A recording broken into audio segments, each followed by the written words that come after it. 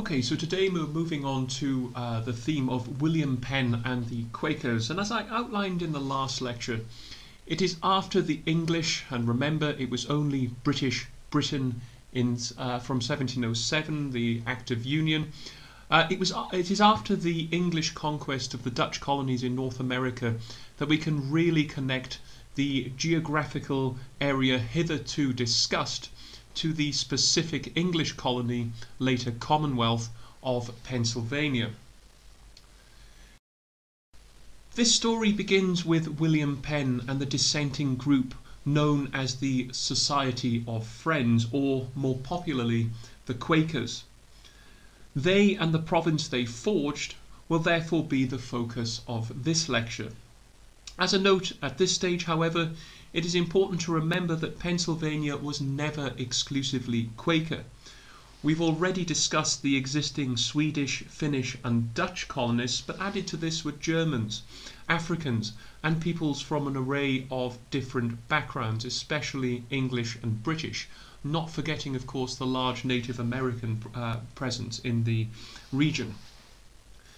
Up until the mid-18th century, however, the Quakers were at least the preeminent political force and certainly dominated the Pennsylvania House of Assembly, which was the equivalent in America or in Pennsylvania to the British House of Commons.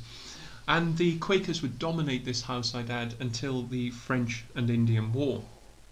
Now, before I go into this aspect of the Commonwealth's history, there is one technical detail that we need to consider when looking at early Pennsylvanian history. In English, later British, North America, you will find three types of colony: private or charter, royal and proprietary. Before I move on, I would like you to pause the lecture and jot down an answer to this question. What do you think were the differences between the three, i.e. private, charter, royal and proprietary? What were the differences between the three different types of colony, and what kind of colony was Pennsylvania?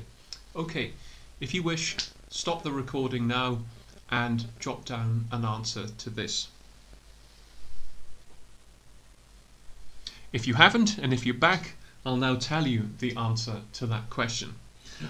The royal colonies, a prime example of these was New York. The royal colonies were administered by a royal governor and a council which was appointed by the British Crown. They had a representative assembly that was elected by the people, or I should say those people who had the right to vote. So you had a three-tier form of government headed by a royal governor and the council appointed by the British Crown with a representative assembly. There were proprietary colonies such as Maryland and Delaware. These were colonies which were basically land grants from the British government. Individuals were awarded huge tracts of land that they would then supervise and govern, usually in return for political or financial favours. These colonial governors, if you like, reported directly to the king. Then you had the private or charter colonies, and they included Rhode Island and Connecticut. And these were formed when the king granted a charter to a joint stock company, and the company then set up its own government independent of the crown. The king, of course, could revoke a colonial charter at any time and convert a self-governing colony into a royal colony. But what we find with British North America is that the regions, the provinces, the colonies were always really pseudo-independent. Certainly their lower houses of assembly were the true representative and governing body, even in royal colonies. And it was always said that the American colonies, including Pennsylvania, were to all intents and purposes de facto independent, or had enjoyed levels of independence that belied their colonial status. Pennsylvania then, in answer to the question, was what we call a proprietary colony, with a proprietorship owned by William Penn. So, who was William Penn? Well, William Penn was born into a distinguished Anglican family and was the son of the very famous Admiral Sir William Penn.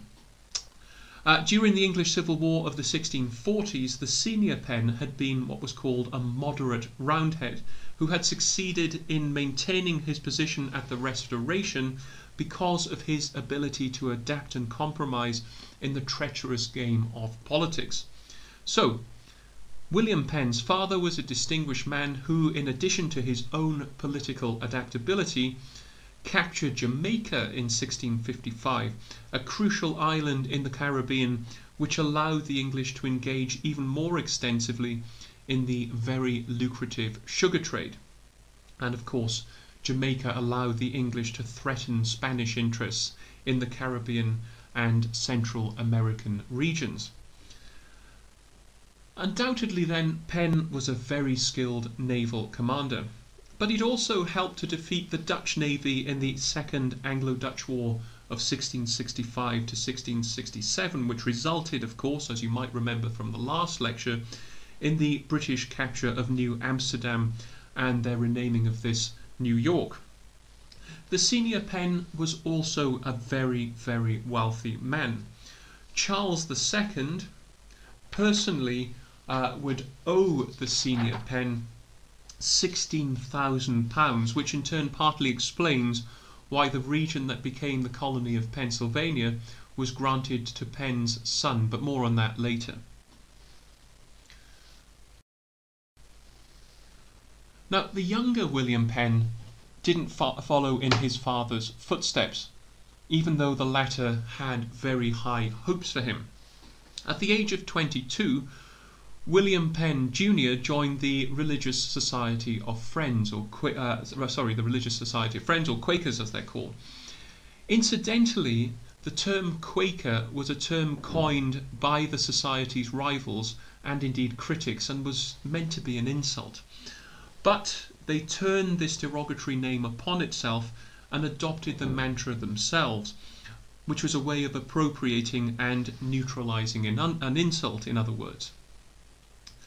So as this indicates, the Quakers were a persecuted sect, seemingly a threat to many. Their central theological notion was that of the inner light, which is God's voice in every individual. So what they believed was that all had access to salvation. Now, prior to the restoration of Charles in 1666, the country had been ruled by Oliver Cromwell's protectorate, which held distinctly Puritan Calvinistic beliefs. They were diametrically opposed to the Quaker view of the inner light, because the Quakers the Puritans believed that salvation was only open to an anointed elect, those who were predestined for heaven, in other words. And this was and this would result, I should say, in many years of oppression, as the Quakers, of course, directly challenged this Calvinistic belief. But the Quakers held other beliefs which put them at odds with the state too. For instance, they refused to bow or take off their hats to any man, even if that man were further up the social strata. And it was a must, I would add, in an age of aristocracy and not yet constitutional monarchy. The Quakers refused to take up arms. They were pacifists, of course. Penn Jr. himself was a close friend of George Fox, a founder of the Quakers, and therefore was an agitator at a very young age. When the restored British government began enforcing, when I say British, of course, I mean monarchy, the government of Charles II, when his restored government began enforcing religious conformity at Oxford University, Penn Jr. was expelled for praying in his dorm rather than attending the mandatory and daily Anglican chapel. Now, Admiral Penn, who had high hopes for his son, really did feel dishonoured by his son's actions, so much so that at one point he's said to have beat him with a cane, driven him out of his house, and had him live in France for several years, which I think actually is a true story, of course.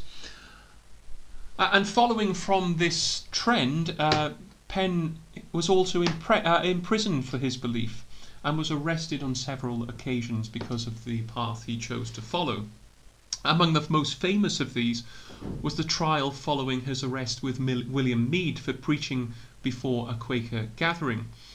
Penn pleaded for his right to see a copy of the charges laid against him, and indeed the laws he had supposedly broken, but the judge, the Lord Mayor of London, refused this request, even though the right was guaranteed by English law. Despite heavy pressure from the Lord Mayor to convict the men, the jury returned a verdict of not guilty, and the Lord Mayor then not only had Penn sent to jail again on a charge of contempt of court, but also the entire jury who had acquitted him and his fellow accused. The members of the jury, fighting their case from prison, in the end managed to win the right for all English juries to be free from the control of judges, and that is a cornerstone, if you like, of English liberty and, I would say, Englishness, certainly at this time. For Penn and the Quaker movement then, Cromwellian and Restoration Britain was one of turmoil and suspicion. The Quakers had been considered by both the interregnum and Restoration regimes as suspect because their principles differed from the state-imposed religion and because they refused to swear an oath of loyalty to Cromwell or the king. Quakers obeyed the commandment of Christ not to swear, Matthew 5:34, as I understand it. Consequently, out of a British Quaker population of over 50,000 Quakers in the 1670s, some 1,400 were in jail for instance, not attending Anglican services. Others had property confiscated in lieu of fines that many could not afford to pay. So the persecution of the Quakers became so fierce that Penn, a leading figure in the sect, decided that it would be better to try to found a new free Quaker settlement in North America. Now, some Quakers had already moved to North America, New England specifically, but the Puritans there were as negative towards them as the people back home had been, and some of them had been banished to the Caribbean. The Puritans, incidentally, in New England, warned out dissenters, i.e. they often sent them away or expelled them. The Caribbean, because of its harsh climate and high mortality rates, was hardly the paradise it is sometimes considered by holidaymakers today. Tropical diseases in the colonial period could wipe out settlements in the Caribbean, and contemporaries were very well aware of this. So, how did William Penn Jr. acquire the right to settle Pennsylvania?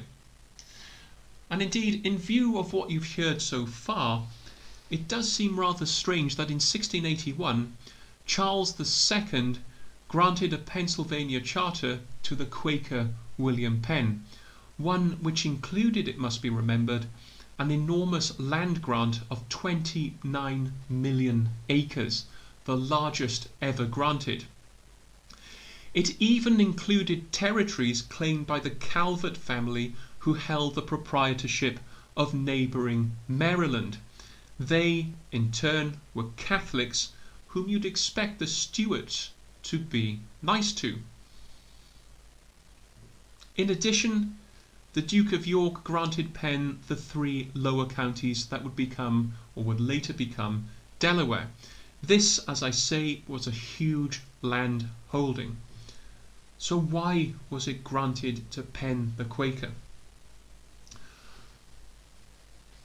Now, one reason for this surprising Stuart generosity may be that Penn was the son of Admiral Sir William Penn, who the king personally owed £16,000 to.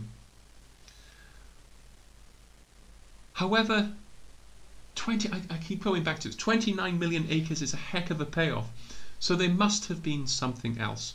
And the answer, I believe, and other historians believe, lay in the complicated religious politics of the latter part of Charles II's reign.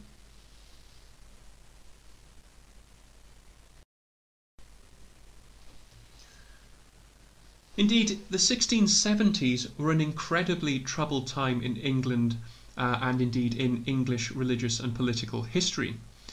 In 1678, Titus Oates and others alleged the existence of a popish plot to assassinate Charles II and bring his Catholic brother James to the throne. There followed an exclusion crisis in which Anglican and Protestant dissenters formed a Whig party that tried time and again until 1683 to legislate against the succession of the feared Catholic James.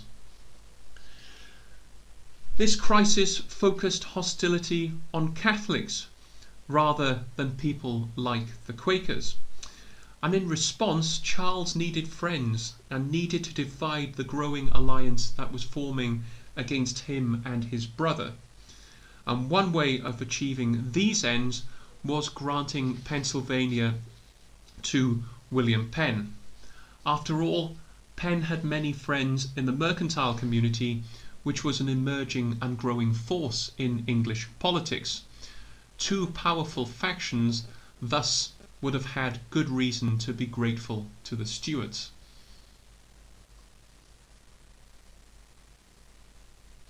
Now, before we talk about the settlement of the colony and its relationship with Native Americans, early politics, etc., a little bit of anecdotal history. Penn had initially thought of calling at least part of his large grant New Wales, because Welsh migrants were a significant number of the early settlers in what would become Pennsylvania. Then he thought about, and I think I have mentioned this to you before, thought about calling Pennsylvania, what would become Pennsylvania, Sylvania, which was Latin for forests or woods. He'd changed the name because there were objections to the term New Wales. However, both of these potential names were rejected when King Charles II changed the region's name officially to Pennsylvania in honour of Penn's father, the revered William Penn.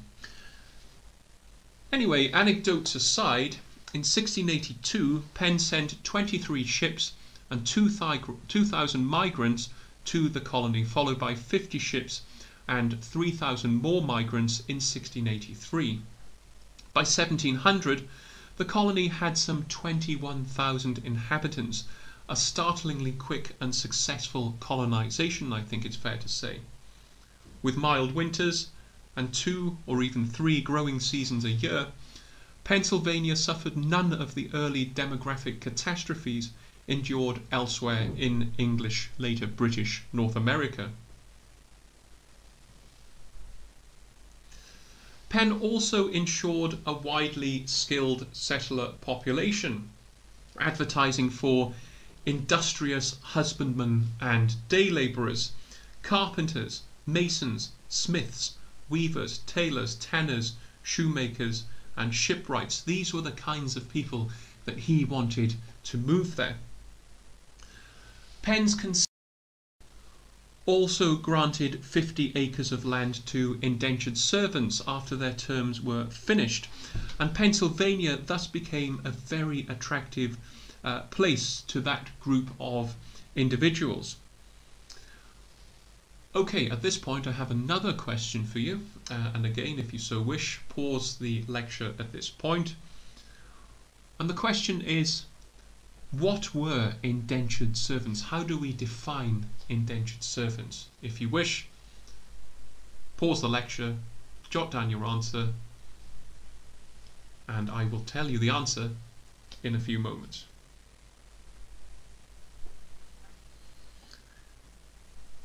Okay, well, here we go. Indentured servants were essentially men and women who signed a contract, also known as an indenture or covenant, by which they agreed to work for a certain number of years in exchange for their transportation to America. They went to numerous colonies, starting with Virginia, the first permanent settlement in English North America, 1607, but increasingly had options elsewhere as newer provinces like Pennsylvania were established. Once they arrived in the New World, food, clothing and shelter were provided them in accordance with their contracts, though this didn't always go to plan and many suffered privations as a consequence. Adults usually served for 4 to 7 years and children sometimes for much longer. Once their indentured period ended, they were granted their freedom and had property in the guise of land, clothing, seeds or other implements that would allow them to establish themselves as independent persons. Indentured servitude was a hard life and one which didn't necessarily get any easier with freedom.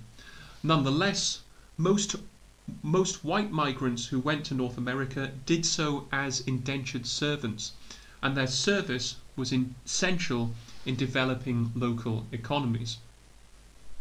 In regions like Virginia, supplies of indentured servants dried up because of improved economic conditions in England and competition from other colonies. Local planters, supported by houses of assembly, would in time turn to slave labour to replace indentured servitude and indentured servants. Okay, so now I want to think about Native American relations in Penn's colony, and as I mentioned in a previous lecture, another of the reasons why Pennsylvania quickly prospered as a colony was because William Penn placed great emphasis on forging good relations with American Indians. The Pennsylvania Charter aimed to, quote, to reduce the savage nations by gentle and just manners to the love of civil society and Christian religion. Yet, far from forcing Christianity on Native Americans or attacking and removing them, Penn formed a covenant of friendship with the Lenni Lenape, and he became known to them as Brother Mekong. In 1701 he signed a treaty with the Susquehannock that kept Pennsylvania safe during King William's and Queen Anne's wars. As I said before in a previous lecture, Native American warriors were relied on for the defense of Pennsylvania because of the Quakers' pacifism, and hence their refusal to raise armed forces of their own. So the initial period of peaceful Anglo-American relations that characterized most early English colonizations lasted far, far longer in Pennsylvania than it did, for example, in Virginia, where it was somewhat shorter-lived. Penn's descendants, however, were, as you'll remember, nowhere near so scrupulous. For instance, you had the 1737 walking purchase, where Penn's sons employed athletes who managed to cover 64 miles in 36 hours, claiming 1,200 acres of Native American, or Lenape I should say, land. And this would cause such bitterness that in 1755 to 1756, at the beginning of the French and Indian War, Indians captured or killed some 4,000 Western Pennsylvanians. Now, this is later on than what I really want to discuss today, and is a feature of the 18th century which we'll return to again. For now it is suffice to say that early Pennsylvania was rather peaceful, or was a rather peaceful place to live, though that's not to say that there were not internal and external divisions, especially with neighbouring colonies, and these blighted Pennsylvania just as they did other colonies in English North America.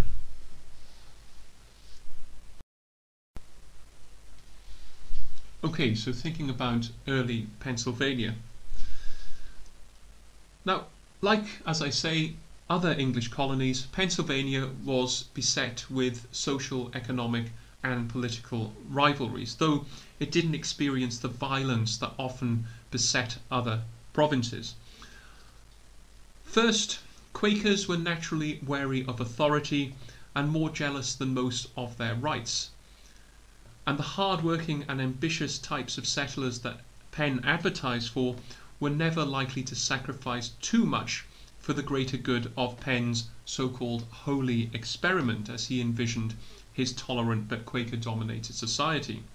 So, for example, while Penn wanted to avoid what he called wilderness vacancies, thinking that ordered space would mean more orderly and happy lives, people nonetheless spread themselves about the countryside as they saw fit, creating the kind of non-contiguous settlements that could be found in nearby Virginia, neighbouring Virginia, in fact.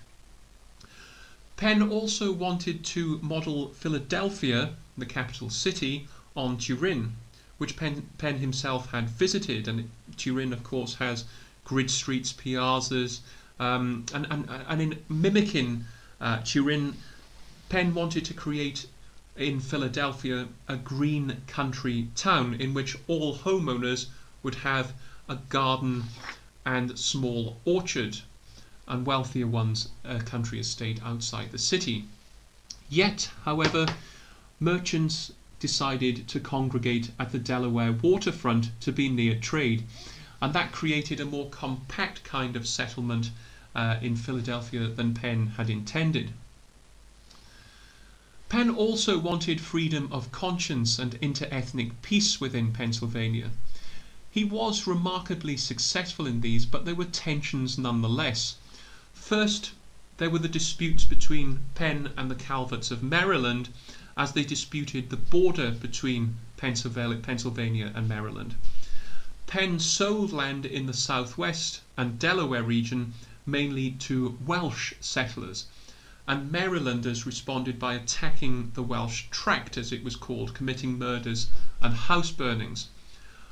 Only in the middle of the 18th century did surveyors Charles Mason and Jeremiah Dixon draw the border between the two colonies at the 40th parallel, the famous Mason-Dixie line, and that at the time was a significant victory for the Penns over the Calverts. Further resentment arose over Penn's sale of 25,000 acres to German pietist Daniel Pastorius in 1686, allowing him and his followers to found Germanopolis, or Germantown, which was initially quite a separate colony within a colony.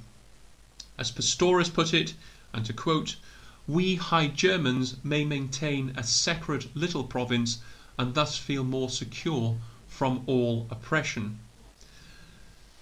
These particular Germans would later integrate into British America, although other Germans famously didn't.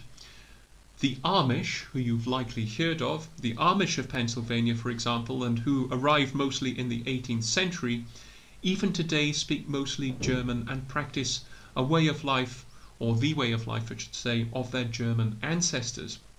You might know them as Pennsylvania Dutch, but that's a bastardization of Deutsch. Even when there was integration, Pennsylvanians had conflicting feelings over their colony's heterogeneity.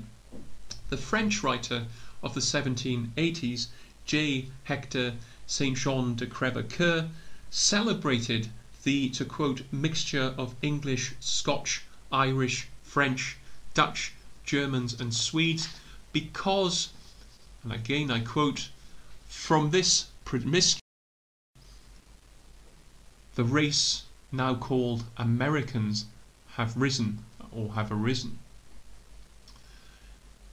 Interestingly, and on the other hand, Benjamin Franklin saw things rather differently. Franklin, of course, would be a leading founding father of the American Revolution. And Franklin asked, to quote, "Why should Pennsylvania, founded by the English, become a colony of aliens who will shortly be so numerous as to Germanize us instead of us Anglifying them?" And even within the Quaker community, the English Quaker community, there were schisms. The first was the Keithian schism, named after George Keith. He wished to reinvigorate the individualistic and egalitarian kind of Quakerism in place of the more organized coercive regime that had been imposed by men like George Fox and William Penn. Keith denounced Fox and Penn as fools, idiots, silly souls, hypocrites, heretics, heathens, rotten ranters, tyrants, and popes. And after publishing his Confession of Faith in 1692, he and his Christian Quaker followers left the Society of Friends and formed their own sect, though this movement fizzled out when he and many of his followers simply joined the Anglican Church. Many of Pennsylvania's early vexations, though, were political rather than religious. Many of Penn's fellow Quakers despised and eventually undermined his proprietorial authority. Penn had the right under his charter to establish any form of government he pleased within the confines of English laws, and his first constitution, called the Frame of Government of the Province of Pennsylvania, reflected the contradictions between Penn's Quakerism on the one hand and his belief in hierarchy and authority on the other. The frame guaranteed religious toleration of all Christians, trial by jury, protection from arbitrary searches and seizures, a much less violent penal code than existed anywhere else in the Anglophone world, and it guaranteed a more extensive suffrage than anywhere else in the world. On the other hand, the governor and council were to formulate legislation that the assembly could then approve or reject, but not discuss or amend. Penn wanted, as he put it, to guard against the so-called ambitions of the populace. Yet, as elsewhere in British North America, the populace, or at least some of it, made its own ambitions felt. Opponents immediately forced revisions to the frame of government, weakening executive power in 1683 by reducing the number of councillors from 72 to 18. From 1684 to 1699, Penn was forced to stay in England to explain his loyalty to James II and to defend his proprietorial rights and straighten his financial affairs. So in 1692 to 94, Penn actually lost the colony when royal rule was imposed but then withdrawn. In his absence, political factions formed and mobilized against him.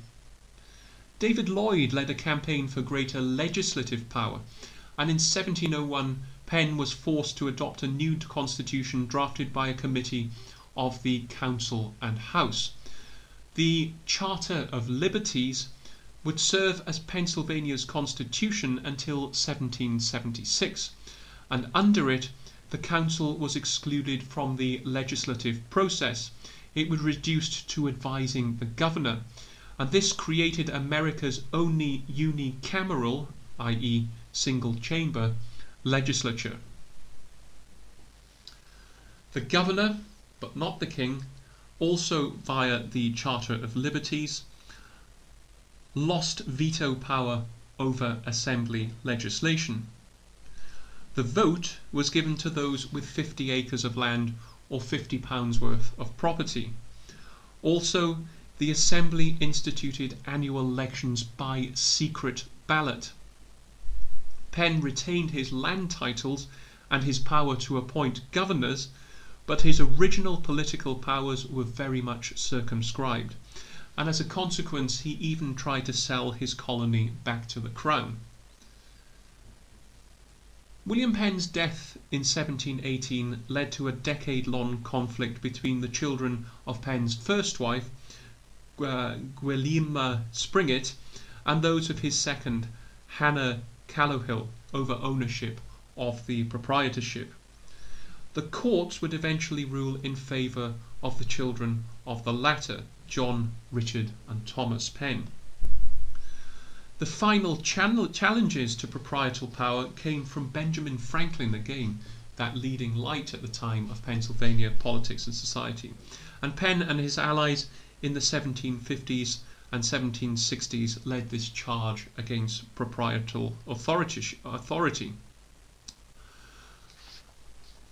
The Penns however, did retain their proprietorship, at least until the culmination of another movement that Franklin became involved in, the aforementioned American War of Independence and indeed the American Revolution.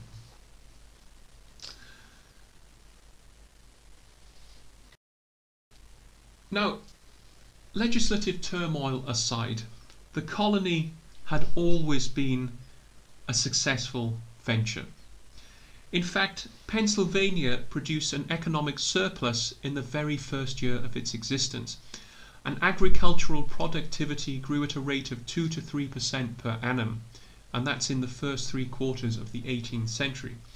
That was a very, very high growth rate for a pre-industrial economy, even though the region itself produced no great staple. Without the staple producing plantations that tended to amass and concentrate wealth in, for example, the Caribbean, Pennsylvania attracted settlers, and it did so on the basis of its reputation as, to quote, a best poor man's country. Almost 3/4 of the colony's exports were grain and grain products, which were exported to southern Europe and the West Indies. Some of the rest was livestock and meat to the islands and flaxseed to Ireland. That's Ireland as in Europe Island. There was also a coastwide trade along the American seaboard. Up to 40% of Pennsylvania farmers' produce was surplus that went to market. Again, an impressive figure. These market-orientated agricultural economies were highly diverse, with over 1/3 of rural household heads in some areas involved in services other than farming. And merchants would diversify into flour milling, meat packing, and extractive and manufacturing industries such as wood, potash, and iron. Apologies about that. Also, shipbuilding and overseas and intercolonial trade led to rapid urbanization. In the middle of the 18th century, Philadelphia, the capital of Pennsylvania, overtook Boston in terms of volumes of trade and population size. The population of Philadelphia, which was Pennsylvania's capital, in 1760 was near 25,000. The population of New York, incidentally, was near 20,000. And by 1760, nearly 1 in 5 Pennsylvanians lived in towns. So the economic success of Pennsylvania was mirrored by its population growth. It was, by some distance, the most populous of the so-called middle colonies. And if you get the chance, and if you haven't done the British Atlantic World module, have a look yourselves at what these other middle colonies were. So the population of Pennsylvania was around 180,000 in 1760. New York, correspondingly, had a population of 120,000, New Jersey 94,000, and Delaware 33,000. So again, it's a very, very successful colony if defined by its population figures.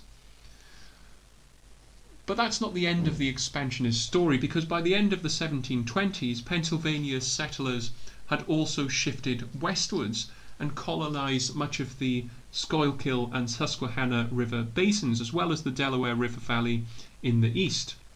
The following decade, German settlers moved out of Pennsylvania and into the Shenandoah Valley in Virginia, some of them going even further south to the backcountries of the Carolinas and Georgia. But such growth did, of course, forebode problems, as Pennsylvania's settlers flooding into these backcountry regions put pressure on Native American lands. This movement also brought Pennsylvanians and indeed other English colonists into contact with the French, who were simultaneously advancing south from Canada and northwards up the Mississippi River, up the Mississippi River from New Orleans and St. Louis, the Louisiana territories. And that's where we'll pick up next time when we'll look at Pennsylvania and the clash of empires, namely the French and Indian, later 7 Years' War. Okay, that's the end of this particular lecture. Thank you very much for listening, and as always, if you have any questions, please do let me know.